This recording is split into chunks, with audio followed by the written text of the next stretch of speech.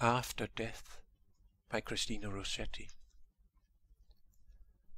The curtains were half drawn, the floor was swept and strewn with rushes. Rosemary and may lay thick upon the bed on which I lay, where through the lattice ivy shadows crept.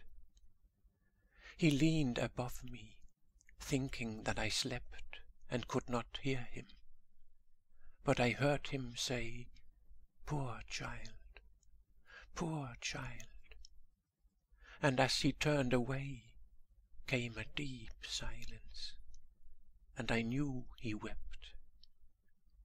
He did not touch the shroud, or raise the fold that hid my face, or take my hand in his, or ruffle the smooth pillows for my head. He did not love me living, but once dead he pitied me.